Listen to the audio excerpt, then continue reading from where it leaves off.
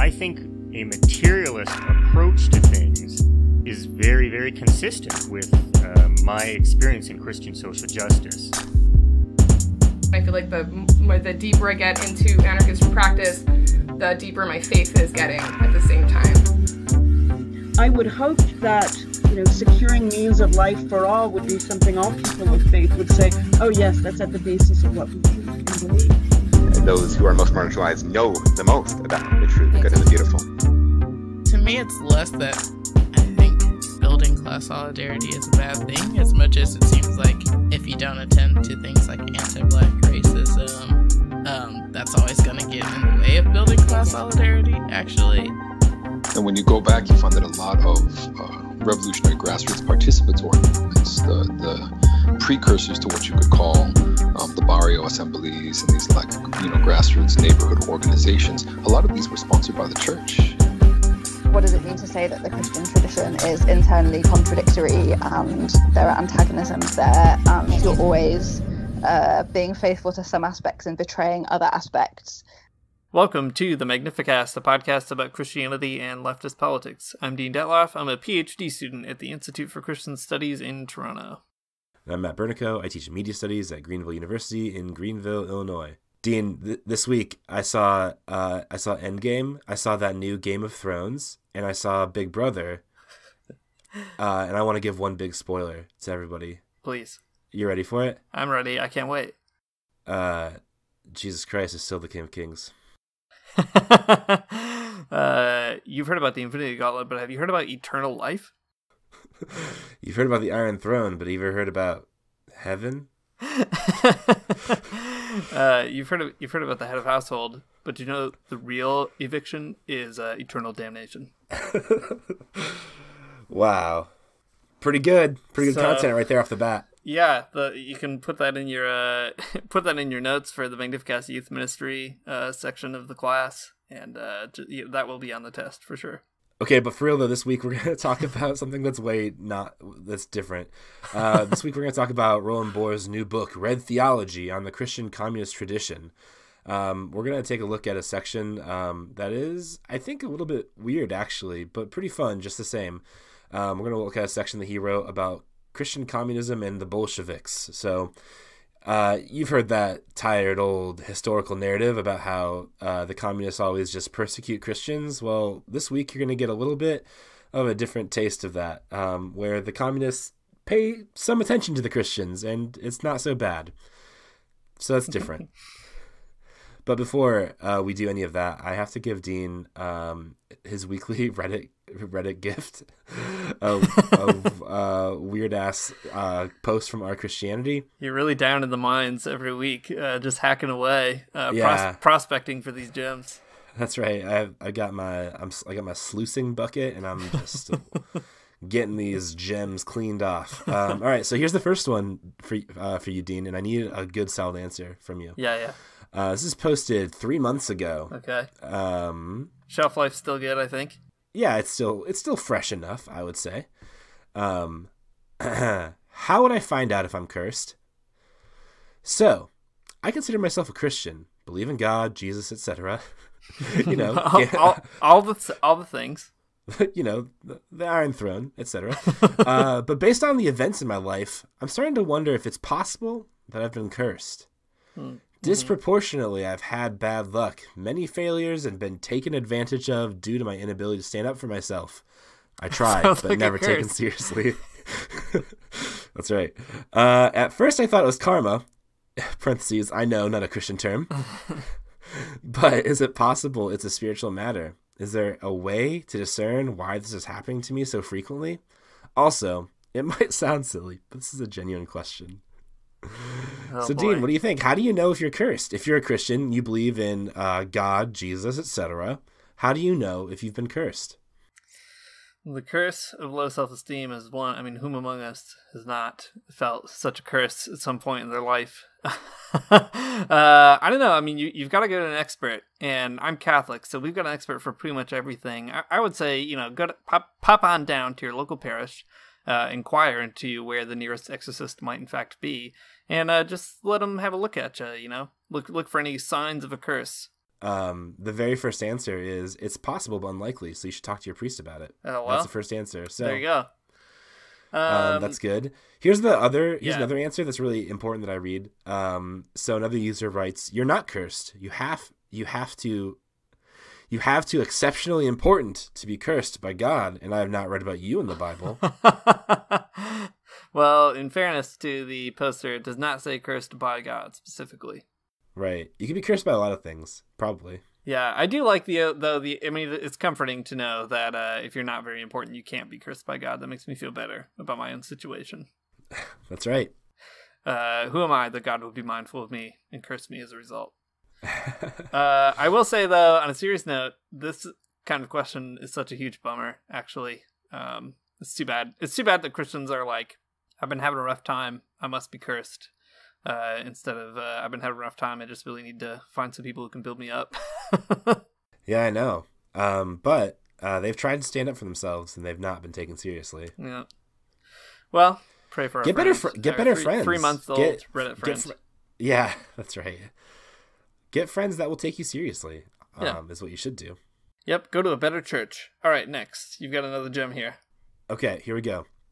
This one is a little controversial, so we'll see how it goes. It does pander toward the carnal, as they all do in the end. This is 9 months ago, not as fresh. You gotta clear the cobwebs off this one, but it's pretty good, I think. Okay, so the title of this post is Adam and Eve incest plus Neanderthals? ? Okay. All right. The user writes, "So why would God start off humans on incest? And I guess Adam and Eve were also Neanderthals." That's my favorite part. Isn't even the incest part. It's just that I guess Adam and Eve were also Neanderthals. That's my fave. I love that. That's really good. So what do you think? Why would God do that to Adam and Eve? And they were also Neanderthals, I guess. It's a really good question. I remember this question specifically being asked one time in Sunday school when I was in high school. And my Sunday school teacher, who was clearly not comfortable with the question in the first place, simply uncomfortably laughed it off because he was a 7-day creationist. And I guess that's really the only strategy I have for answering such a question. Yeah, that's a weird thing in the Bible. Well, but wait, so Adam and Eve clearly are not incestuous, right? Because they're not like bloodlined, I guess. But all of their kids, though. Right. All their kids, right. Aren't there actually other people in the Bible when Adam and Eve have kids? Yeah, probably. I mean, I kind of remember that part. So here's the thing they don't tell you in Bible school. The Bible doesn't say everything that officially happened. It just tells you some things that, we know for sure happened. So presumably there's all kinds of other stuff. God probably made, I don't know, several different gardens, just different testing grounds, and then one of them messed up, and that led to all the rest of them messing up. But we don't really know for sure that there weren't other kinds of people running around, like lizard people, for example. Yeah, I love this idea. Oh, this garden, this is the one where I put the people with 6 fingers. Yeah, that's right, exactly. There's a garden for Neanderthals. Too many fingers. There's a garden for all kinds of pre-human humans. All right. That's a troubling idea too, but it's okay. Yeah, I do though like to imagine like the Geico cavemen running around the Garden of Eden. That really changes the whole narrative for me. They're there, for sure. They're there. They're there.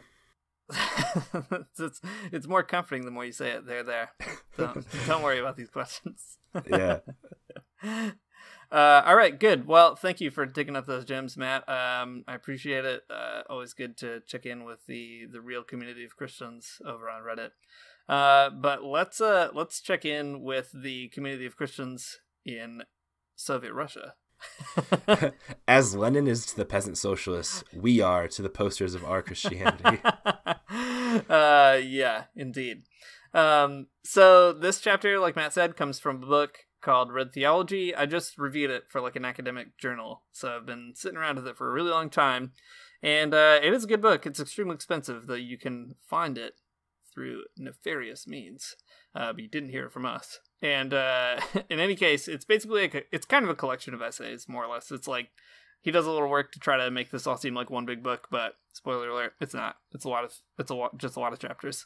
And this one is really fascinating. So if you don't know anything about Roland Boer, we've talked about him once or twice on the show before. He does a ton of work on Christianity and communism, and that's kind of what he's known for, and he's been doing it for a long time. He wrote a big book on Lenin and religion, for example, and this chapter, I think, is kind of adapted from some of that research. Sidebar, there's a great chapter in here on religion in the DPRK. So if you're interested in the kind of episodes that we've done on that in the past, you might want to get a hold of this particular chapter. But today we're talking about Christian communism and the Bolsheviks. So there's kind of a lot of different moving parts to this chapter. He talks about peasants and peasant socialism and a kind of like Christian socialist tradition that existed before the Bolsheviks and then kind of persists like alongside the Soviet Revolution. And then he also talks about Leo Tolstoy and the kind of vision of Christian communism that he's presenting, which is distinct from Bolshevism, of course, but Lenin had a lot to say about it. And then lastly, he talks about a group called the God Builders in the Soviet Union, who we're not going to talk about, not because they're not worth mentioning, but just because it's like a whole different wild thing, and you can get into the weeds really quick. So instead, we're going to limit ourselves just to the tradition of peasant socialism and the material on Tolstoy. So, Matt, what kind of stuck out to you, especially maybe about the peasants? We could start there. Yeah, boy, so much stuff. I think what's so interesting to me about this is that I don't know, like in 2019, the year of our Lord, when we got DSA caucuses out the butt and other kinds of people arguing on the internet constantly about Marx, it's always kind of interesting to hear about people who are socialists but like aren't Marxists. Mm-hmm. So I kind of enjoyed that part, that there's just like this, like, I don't know if organic is the right word, but it seems like there's an organic type of socialism amongst the peasants in Russia that kind of just grew out of their village communes. And that is a really interesting thing, mm-hmm. that socialism is bigger than Marx, and that's a good thing to keep in mind, I suppose. And I also like it too, because Lenin and the Bolsheviks don't just shoo it away. They pay attention to it and, critique it, and that's fine, because they should. But they pay attention, and that's, I think, a good part of the story, too. Mm-hmm. Yeah, that's right. And so they critique it, and they also, in paying attention to it, they try to find what's actually workable or usable within it, too. They're kind of like sifting these traditions out to figure out what's something that could persist and be encouraged even, and what, might be accidental or something you could kind of reasonably leave behind. And Boer does a really good job actually kind of challenging some of that as well. So he doesn't just say like, hey, Lenin was right about everything he said, but he tries to kind of critically engage Lenin's critical engagement with these Christian communist traditions. So yeah, I guess we could kind of say, well, here's one way that Boer summarizes this anyway. He says, peasant socialism, mediated through the village commune which hung on in Russia into the 20th century, would come to play a significant role in Tolstoy's efforts to recover a form of early Christianity. So this is kind of one thread that gets picked up in the chapter, peasant socialism mediated through Tolstoy. And then Boer goes on to say, as we've seen in the rest of the chapter, Lenin and the Bolsheviks were intrigued from time to time and even interested where it might benefit their project. But, he says, the religious dimension always remained suspect in an extraordinarily complex way. And that's probably the main thing to pick up on here. It's the complexity of that suspicion that takes a little bit of teasing out, so we'll try to do some of that here. Yeah, and I think where Boer ends up is kind of offering some interesting advice, maybe not advice, but like an interesting way to think about Christian communism and the Bolsheviks, sort of a historical point that we can take away, but we'll get there. Okay, so the chapter opens up with this kind of big description, sort of setting the scene in Russia. It's kind of a long quote, but I'm going to go ahead and read it because it is talking about Russia, a long time ago, so it's helpful to kind of get a feel for what's up. This chapter considers these currents in Russia where the influence of peasant communes was widespread in the various socialist movements of the late 19th and early 20th centuries. With their common ownership of village lands, periodic real location of agricultural strips of land for cultivation, and the communal allocation of produce, these village communes were a particular Russian variation on subsistence survival agriculture. This ancient, well-tried, and remarkably persistent economic form produced much debate among the variety of communist groups in Russia. If we make use of these village communes, they thought, can we make a transition to socialism without passing through a full capitalist phase? That's actually a really important thing for the Marxists that would come after. Gramsci writes a lot about that, actually. The 19th century movement, Narodnaya Volya, or the People's Will, who were, by the way, anarchists who blew up the Tsar, so some good street cred. The 19th century movement, Narodnaya Volya, or the Narodniks, sought to do so, adding individual acts of terror, a preference followed by the later and larger socialist revolutionaries. They agitated for egalitarianism, the abolition of private property and land, and the equal division of the land or land tenure as the means to destroy poverty, unemployment, and exploitation. All right, so a big setting the stage kind of description of what's going on. There's this tradition of peasant communes, and the socialists who aren't a part of the peasant communes, the Bolsheviks, but also the anarchists. They have to figure out what are we going to do with these folks. It seems like there's something interesting going on there. How do we capitalize on it? What is important? What's not important? Yeah, I mean, anybody who's taking kind of a Russian literature class or is familiar with the history of Russian literature probably has some idea of this too. Everybody from Tolstoy and Dostoevsky to Gogol and others are always sort of, talking about the peasants and trying to create or trying to express the scene of peasant life, often in contrast to bourgeois life, something like that. And it really comes through not just in the literary scene, but politically. This is just a sort of thing that's in the air that needs to be taken seriously in Russian society, and how it gets mediated politically is really fascinating. Probably also worth noting that, the histories of revolutions are always more complex than just one time there was a pre-revolutionary society and then after that there was a revolutionary one. There's always lots and lots of people running around in different groups and different ideas of what's going to happen.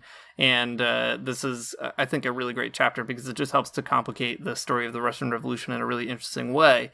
One way in which that happens is Boer talks a lot about how this tradition of peasant socialism gets interacted with in the early Soviet Union. And I want to share just one story that I thought was a really wild anecdote. So Boer pulls out this guy, Ivan Chekhinov, who was an activist peasant. And apparently this guy told Lenin that peasants were losing faith in the Bolshevik government early into the Soviet Union. And Lenin responds not by kind of writing off the peasants or by, complaining about it or whatever, but he tries to solve this problem by getting this guy Chekhinov appointed to the position of representative of the People's Commissariat of Agriculture. So he tries to give him this governmental position. And he also tries to Lenin advocates for setting up a non-party peasant council to kind of give peasants a say, make them feel like they have their own, reasons to be participating in the society. And Boer kind of tells the story this way, and this is also kind of a long quote, but it just helps, get a lot of moving parts in place that we could talk about for a minute. Boer says, "The vital point is that Chekhinov, according to Lenin, and this is Lenin writing here, sympathizes with the communists but will not join the party because he goes to church and is a Christian. He says he rejects the ritual but is a believer." Also probably a very interesting thing about peasant life in general. So Boer goes on to say, "Before Lenin stands a communist-leaning Christian peasant, whom Lenin is eager to enlist in the process of communist reconstruction. He sees an opportunity to go much further, for in developing the basis for a non-party peasant council, Lenin suggests that it should begin with an old farmer who favors the peasants and workers, along with another person from an area not producing grain. Crucially, not only should they be experienced, but, Lenin says, and here's another quote, it would be good for all of them to be both non-party men and Christians." That's the end of the quote. And Boer adds, "Only such an organization would gain the confidence of peasants, showing both support for the communist government from outside its own ranks and revealing that Christians may not be so much of a threat to the success of the revolution." So here you just get a really interesting kind of meditation as mediated through Boer of Lenin thinking about how to solve this problem. And the solution is not to double down on a kind of militant atheism or something, or to say, the peasants are just being stupid or whatever, but rather to figure out, well, is there a way that we could try to accommodate the really actually progressive part of what's happening among peasants and bring this in. And that also meant for him recognizing the importance of affirming a role for Christians to be able to, support the government in their own way or on their own terms. Yeah, pretty cool. Okay, so getting the peasants to participate in the government is good. But then Boer goes on to talk about how there's a type of like theology behind the socialism of the peasant communes that is important not to just like ignore. So to get at some of those theological concerns or those ideas that are there for the peasants, he goes on to quote this priest who he just calls Tygvinsky, who was a representative in like the I guess pre-revolutionary like legislative body. So Lenin has a quote from this priest Tygvinsky on the peasant understanding of land and theology. So Lenin's quoting the priest here. This is the way the peasants, the way the working people look at land. The land is God's, and the laboring peasant has as much right to it as each one of us has the right to water and air. It would be strange if anyone were to start selling, buying, or trading water and air, and it seems just as strange to us that anyone should trade in, sell, or buy land. Boer reminds us at the end of this that we cannot miss the basic theological justification for this claim. The land is God's. This is like a pretty interesting theological point. It sounds a lot like maybe the Diggers or some of the other sort of like pre-Marxist socialists in England. But Boer goes on to note that Lenin finds, all of that nice enough. Boer says Lenin finds it admirable but somewhat simplistic, and that the underlying reality of capitalism would render any land reform without like sort of a socialist revolution futile, because capitalism was already putting land and water up for sale in the large industrial centers, mines, and factories, apart from the sale of labor power and its consequent wage slavery. So here we go. Lenin thinks that this is not so bad, what the peasants believe, even if it is founded in theology and not Marxism. But it's kind of too simplistic because capitalism is already doing away with some of the things that would go along with the land reform. Yeah, it is such a fascinating thing to point out, though. I mean, like you said, it links to this sort of interesting idea in Christianity, like in the Diggers. We've talked about Gerard Winstanley on the podcast before, a long time ago, who had exactly this kind of theology, right? That like all land is common, so you shouldn't be building enclosures, which is the way in which in England sort of primitive accumulation happened, where capitalists started taking land that was actually public and making it private. And Winstanley and the Diggers had exactly this kind of logic, right? That God gave the land to everybody, and everybody has a right to use it, and it's like an absurd thing to suggest otherwise. And it's interesting that this is almost like a naive belief in a positive sense, that this is just like common sense, that of course nobody should own this land. How could you ever have a private claim on it? And then the second point too, I think, is also fascinating, that Lenin is willing to like affirm that as an intuition, and then add obviously I would agree, sort of appropriate point that well, if that's how you feel, then the sort of political program that accompanies it has to preclude private accumulation of land in the first place. So yeah, just a really interesting way of kind of inadvertently bringing these two traditions together of Marxism and Christianity. Yeah, totally. So there you go. There you have it. The peasant socialists. They're there, and Lenin's into it, kind of. Not into it is probably too strong of a word, but he understands it and doesn't like just cast them off for being religious people or something. Yeah, it's interesting because you can understand how there would be a strategic reason to feel this way, and surely that is probably the primary reason that motivates Lenin to care about this at all. But in addition to the strategy bit, Lenin also seems to be somewhat genuinely kind of, interested in the development anyway. And that's kind of a neat thing anyhow.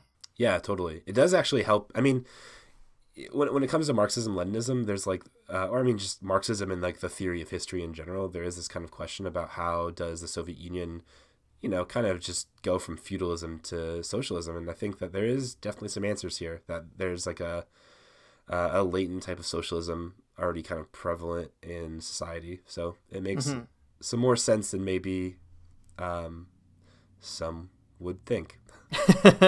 There's this whole thing where Gramsci is just like, well, it didn't happen by the usual means. And it's like, well, okay, maybe this is why. Right. Yeah, totally. Bolsheviks are pretty flexible in some ways, not in others, but interesting in this way. So Boer kind of concludes his discussion of peasant socialism, saying that the examples that he pulls out, these and some others, are, he says, occasional and often marginal. But they begin to reveal a picture in which Lenin and the Bolsheviks would occasionally stop and pay attention to radical peasants. They have much to criticize, but they could not help feeling a deep affinity. Yet Lenin and the Bolsheviks cannot avoid the fact that the peasants' unrelenting attacks against the landlords and against unjust land distribution drew their inspiration from theological and biblical sources. I think, too, I mean, there's obviously a huge, piece of this that is reliant on the fact that what they're talking about is an agricultural group of people, right? Like, it's a very agrarian situation. And that probably makes it more difficult to understand, the problems of capitalism per se than, a highly industrialized situation. I mean, that's kind of what Marx says anyway. That's why you need, capitalism to get there. But yeah, it's cool that in finding the socialist tradition that comes along with the agrarianism, they're able to kind of work with what they've got. And affirm it in a qualified way. Yeah, totally. Okay, well, let's shift gears a little bit and talk about Tolstoy. Yeah. So I think that Tolstoy is kind of why I am the person I am. That sounds dumb, but I don't mean it because he's a great writer, but because I read The Kingdom of God is Within You when I was a sophomore, and I was like, this is it. Yeah, same here. It was Elul and Tolstoy. I read them both in the same summer after I graduated high school, and that was my political program. Yeah, it's not a bad way in. Lenin doesn't think so, at least. Yeah, yeah, exactly. That's right. That I guess if you take nothing away from this episode of the podcast, maybe just recall that Lenin affirmed people's very weird entries into socialism. Yeah. I think it's good though, right? Yeah. That Lenin could be that flexible with people, and how they are going to support socialism or whatever is pretty good, right? It's not like the peasants or even Tolstoy were developed Marxist thinkers. He just kind of they were just there, and Lenin said, "All right, I guess." Yeah, right. It wasn't like he was chastising them for not having read Capital or something. Yeah. Well, we should talk about what Boer thinks and what Lenin thinks about Tolstoy, but we should sit for just a minute about maybe our own kind of experience. So Tolstoy wrote this book called The Kingdom of God is Within You. He wrote a number of novels, and in the novels he kind of dramatizes a lot of problems around wealth inequality, among other things. But the Kingdom of God is Within You is really his it's a philosophical or theological essay about the political ramifications of Christianity. And it's very idiosyncratic. If you've never read it before, Tolstoy has a really particular form of Christianity. He believes in some parts of the Gospels, but not all of them. And he kind of does the same thing that people like Thomas Jefferson do. They remove all the supernatural or miraculous stuff, and then they try to distill out the ethical principles. And the ethical things that Tolstoy really likes are nonviolence. He's a really radical pacifist. And this idea of communal life outside of private property. These are kind of two of the main things that he takes out of the Christian tradition. So an extremely weird Christian. Oh, and also a hatred of the state. That's maybe the third very important component. It's actually the most important, I think, for me. Yeah, totally. Or it was when I was 19. Yeah. Well, and the hatred of the state kind of ties all the rest of it together, right? You hate the state because it's violent. So if you like nonviolence, then for Tolstoy, you also have to hate the state. And the same with communal life. If you really want to live that kind of life, then you can't really do it in the way that the state is sort of set up. So yeah, I mean, I don't know, Matt. What really? You just said like that bit about the state really appealed to you back then. But what maybe specifically stood out to you as a young angsty evangelical? Yeah, well, I think just like, okay, so Tolstoy, The Kingdom of God is Within You is like the perfect transitional text if you are a well-intentioned and open-minded young Christian person who has grown up in a conservative environment. Because if you're all of those things, if you're like willing to kind of engage with some big ideas and you want to be really serious about your Christian faith and just get that closer walk with thee, you read this old Tolstoy guy and he says a lot of things that you like. He's all about a really simple Christianity, all about that Sermon on the Mount, right? There's like a type of fundamentalism, even though he rejects the supernatural elements, that I think is pretty palatable to conservative readers. And, you know, coming from that sort of conservative Christian background, the skepticism that many of them have for the state is there. And, you know, you find an articulation by which you can like actually say like, no, the state is bad and morally unjust, right? Tolstoy gives like conservative Christians, I think, like just a knife by which you can cut against, authority that you already are kind of programmed not to like, sort of ideologically because of Christianity in the United States. Yeah, I think that's true. I mean, I remember reading it at the time and I was like a very kind of biblicist evangelical. And I remember being somewhat turned off by like his dismissal of miracles and the supernatural or whatever. But even that being said, like I couldn't really help but be pulled in to read the entire book, just because I also felt that he had such a like firm grasp on the real biblical demands that he was kind of attentive to. Yeah, it was a very weird feeling to read back then, because I was like, this guy's wrong about so many things, because I was a conservative Christian. But he's also like really challenging me, because as a conservative Christian, I want to take the Bible seriously. And Tolstoy is basically like, throwing down the gauntlet and being like, if you really took it seriously, then you'd have to hate the state, or you'd have to like hate violence or whatever. Yeah, that's right. There's a part in here somewhere. Maybe we have it that we'll get to in a second or something. But Boer even says like that's where the revolutionary impulse within Christianity comes from, is like seeing the world as it is not supposed to be, and like knowing in some way how you can set it right. And, that's why Christianity is revolutionary, and sometimes for the worse, but sometimes not. I don't know. If you listen to Lenin more than Tolstoy, it's not so bad. Yeah, well, I mean, that's a great point to transition. So Tolstoy was both a way-in for both of us, but also, neither of us are Tolstoyans these days. And I think that I'm not a Tolstoyan for basically the same reasons that Lenin is not a Tolstoyan. And in a weird way, reading this article actually allowed me to kind of appreciate Tolstoy in a different way, because of how Lenin appreciates him. So Boer kind of just introduces the situation like this, trying to explain why Lenin would even feel the need to write about Tolstoy, who's a pretty bourgeois writer in many ways. So basically, the basic point is because Tolstoy was super popular, but Boer summarizes it like this. Tolstoy had become so influential on his death on the 20th of November 1910 that many indeed tried to claim him for their own cause. His spiritual awakening, call for a return to simple Christianity like the Sermon on the Mount, vegetarianism, peasant values, even his wearing peasant clothes, nonviolent resistance, and trenchant criticism of the state and modern society lent him a moral authority on par with his literary achievements. And then Boer goes on to add, I've taken some time with Lenin's assessment of Tolstoy since it's also the most sustained engagement with a form of Christian communism. So Tolstoy became this kind of towering moral figure in Russian society, not just because of his achievements in writing these amazing novels or whatever, but also because he was trying to live out a genuinely kind of weird life, motivated by these ethical principles. He famously gave away a ton of his wealth. He came from—nobility and had a bunch of wealth and gave all that away. And so he earned it. He earned the respect by how he lived his life.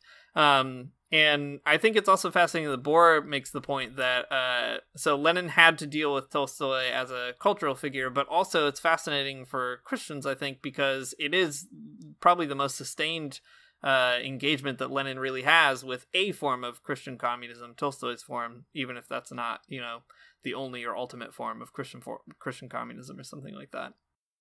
Yeah, that's right. So Boer goes on to talk more about Tolstoy and kind of what he's about specifically.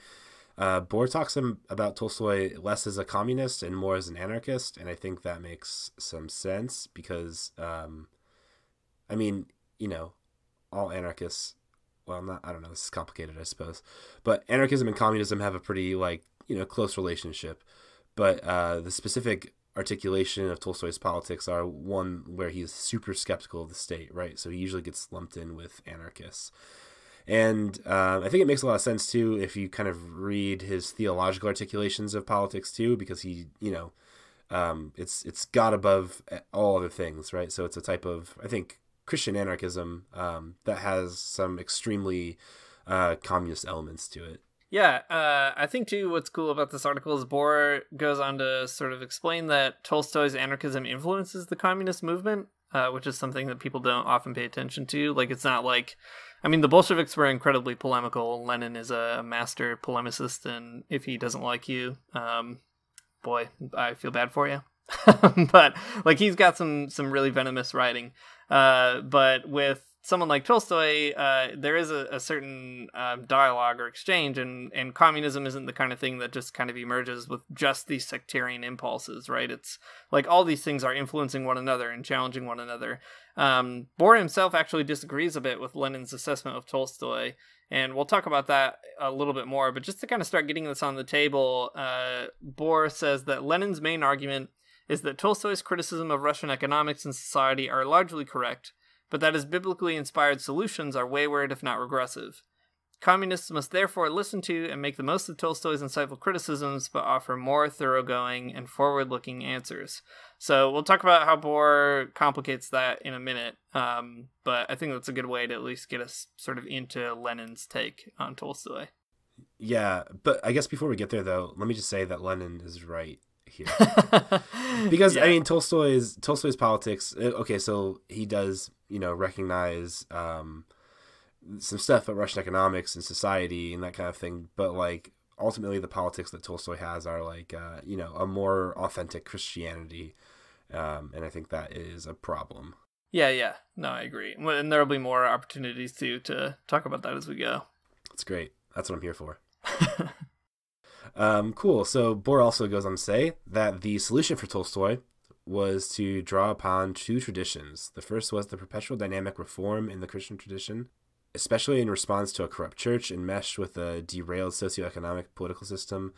The reform in question sought an authentic original Christianity, cutting away the accretions of institutional time. So there you go. That's that type of, like, I guess, biblicism and, like, simple Christianity of the Sermon on the Mount that Tolstoy is all about, and the kind that I think is sort of a problem. Christianity is a complicated thing, and people are always saying, well, we've got it wrong, we need to go backwards, but we never recognize how going backwards is also a problem. Yeah, for sure. I mean, there's a couple of interesting things here. He, in The Kingdom of God is Within You, he actually quotes a few Quakers, which I think is interesting and maybe gives you a perspective on the kind of Christianity that he was invested in. He didn't identify as a Quaker, as far as I know, but he's pulling from that. And yeah, I mean, the big challenge to sort of the rhetoric of returning to a more original form of Christianity is always that not only is it a kind of imagination of going backwards, but it's always a vision of the past that's constructed in the present. So it's which is to say, it's a present informed invention of an original Christianity, not like the true discovery of Christianity as though that was even possible. But that is kind of what Tolstoy is arguing for, right? That if we went back to this original form and just really understood it without all the extra stuff, like the institutional stuff, all this miracle garbage and mumbo jumbo that was added on to it, in Tolstoy's opinion, then we would know what we're doing. And yeah, I think it's important to recognize that that's sort of an impossible task. Yeah, that, like, well, I mean, it's kind of like a really weird Baudrillardian problem where you can't really recreate something that's past, you know? It's like, right. It's always contaminated by whatever the situation that you're in. So the, you know, looking for an authentic Christianity is always going to give you something inauthentic. Yeah, and I mean, like, Tolstoy is not a hardcore trad Catholic or something like that, but he suffers from a similar problem where you think that you've got your finger on the original, but in fact you're just creating something new. Right. I mean, you're right. He's not a hardcore like tradcath, but like Protestants do this just as thoroughly and badly as tradcaths do. Right. Right. Like that's what I mean. Protestantism that's what Protestantism is all about. It's just like we're gonna get rid of all of this, like all these funny costumes. We're just gonna get back to that good gospel. Right. And in doing so, you just created something different. Right. And I don't know. Like that's fine that people do that, but we shouldn't trick ourselves in thinking that's authentic when it's just like, a reconstruction. Yeah. Just like let it be what it is. Yeah, so maybe we should talk a little bit more about Lenin and his specific problems with Tolstoy. So the big one that we've kind of already mentioned here is this nostalgia, right? That Tolstoy, Lenin thinks has this kind of vision for the past. But it's also an issue of like not noticing the real contradictions at the heart of Russian society. So Lenin will often praise Tolstoy for like dramatizing real contradictions between like bourgeois people and peasants, for example, or like these fundamental kind of weird social things that Tolstoy is so good at capturing in a literary form. But Lenin notes that he doesn't ever identify the kinds of antagonisms that a Marxist is interested in, like between capital and labor power specifically, or something like that. Like you might sort of pick that up reading between the lines here and there, but Lenin thinks it's pretty insufficiently developed. And I think that's probably right, not just in terms of the literature, but also, and maybe even more so, in terms of his solutions in The Kingdom of God is Within You. You don't really get a real good, I think, political understanding of how capitalism operates, or even how like agrarian economies operate in a book like that. You just kind of get like Tolstoy is a moralist, not a politician, and that's fine, but it doesn't help you out when you're trying to build a revolutionary society. Yeah, I think Boer draws that out pretty well when he talks about nonviolence and sort of like the discord between Lenin's understanding of violence and Tolstoy. So in the Boer chapter, he says that like Lenin conceives like violence always starting from the right, and that Tolstoy's like non-resistance or sort of non-violent resistance is always going to have a problem with that. Right. And I think it's a good point. It's a good criticism of nonviolence, I think. Yeah. Or the Tolstoyan type of nonviolence, right? It's like the sort of Gandhian kind of thing where you just take what they give to you. Right. Yeah, exactly. And I mean that's the whole thing about Bolshevism, right? It's like you need to be able to build an apparatus capable of resisting the violence that will inevitably erupt, rather than just kind of like ceding all the territory that you just won back to the reactionaries who are willing to take it from you. Yeah, totally. All right, so I feel like the criticisms that Lenin gives are pretty like obvious and standard. But we could talk maybe a little bit more about Boer's adjudication of all of that, because he has some interesting things. And I think I sort of disagree with Boer and agree more with Lenin, but not without gaining a lot from Boer's conversation. So let me read a kind of long passage on how Boer kind of summarizes all of Lenin, and then we can also talk about what Boer thinks about Christian communism. So Boer writes, Lenin attempts to quarantine the religious dimensions of Tolstoy's thought and practice to a regressive form of communalism. At the same time, Lenin seeks to detach the insightful criticisms from any religious features so they might be appropriated for the communist movement. The problem with this move is twofold, despite the insights generated by its dialectical engagement. First, revolutionary criticism is also inspired by the tradition of Christian communism. If a society does not live up to the prescriptions found in the scriptures, then it must be criticized in the name of a better world. But this is to separate too sharply revolutionary criticism from communal life. The catch is that these two dimensions are so often entwined in the Christian communist tradition, where the alternative communistic life entails within itself critique of the world as it is, leading at times to the necessity of revolutionary action. So that's the first problem, is Lenin doesn't really kind of understand like the real radical nature of the critique that's being made by Tolstoy on these kind of Christian grounds. Lenin's second problem, Boer says, all he sees in Tolstoy's religious heritage is a nostalgia rather than hope, quietism rather than action, retreat rather than advance, yet these prescriptions are not necessarily regressive, for they're able to look forward as well as backward. So many of the Christian communist organizations that emerged throughout European history also look to the future by drawing on the past, advocating a simplicity of life, hard work, and eschewing political power for the sake of providing alternative models of cooperative existence. All right, so it's a super long chunk, and maybe I'll take a break from talking and let you react to it there, Matt. I'm reacting. This is my live react to Lenin's problem with Tolstoy and why he's wrong. Now, I don't know. I don't understand. I kind of like. I read this just like you did, and I don't really understand what he means that it is a looking forward and looking backward, because to me, I don't see that. In Tolstoy, I see a looking backward, kind of only. I mean, it is the case that he's deriving like, you know, a moral or like an individual ethic based on a specific reading of Christianity, but like I don't see it as a forward-looking project in the same way that like Bolshevism is a forward-looking project. Right. I don't know. And so my reaction, my live react to this is that like, nuh-uh. I just don't see it, and maybe I'm not like. Maybe I'm in the dark here, but it doesn't seem like that's the case to me.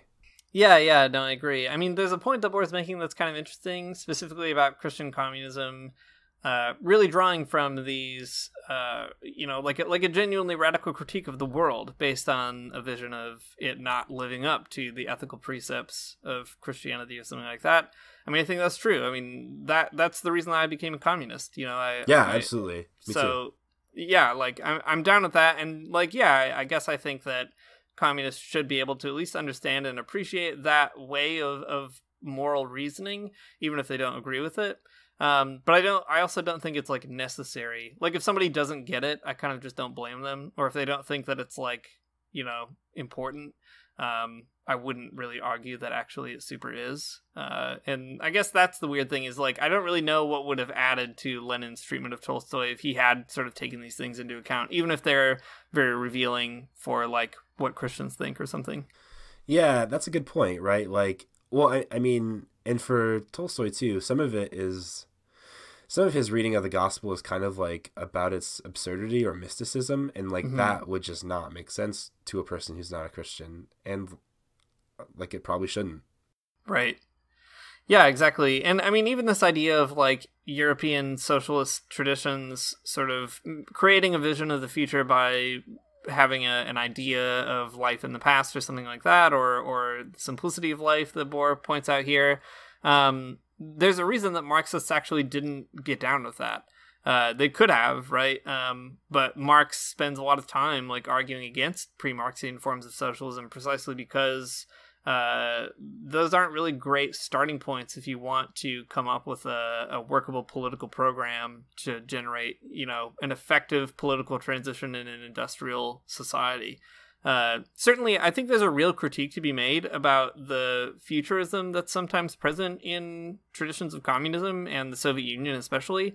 I really do think that, like, you know, there's something to be said for critiquing the kind of modernism that's at the heart of it, and the sheer dismissal of, like, all tradition that sometimes happens in certain Bolshevik projects or authors. But at the same time, I'm not sure that this is really the way to make that critique. Yeah, I agree. And it's also, I mean, you know, we were saying the thing earlier about how you can't really go back to an originary Christianity or something. And it's not like Tolstoy even does that, though. Tolstoy's reading of Christianity is, like, extremely modern as it is, too, right? So he's just as guilty of it. I don't know.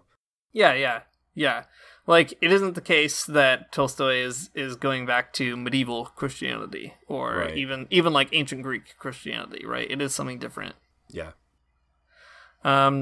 So I don't know. I think at the end of the day, like, sure, it would have been nice to hear what Lenin said, I guess, about Christian communism a little bit more.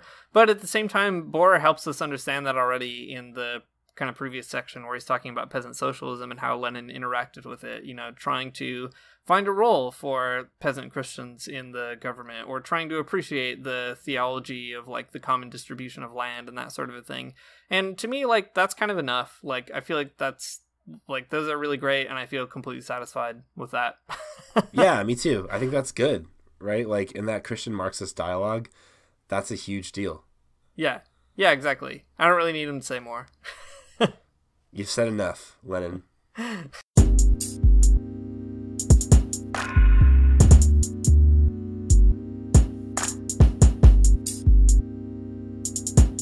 Thanks for listening to the Magnificast. If you like what you heard in this episode, you can support us on Patreon, patreon.com/themagnificast. The intro music is by Mario Armstrong. The outro music is by Theological Spoon. Cool. See you next week.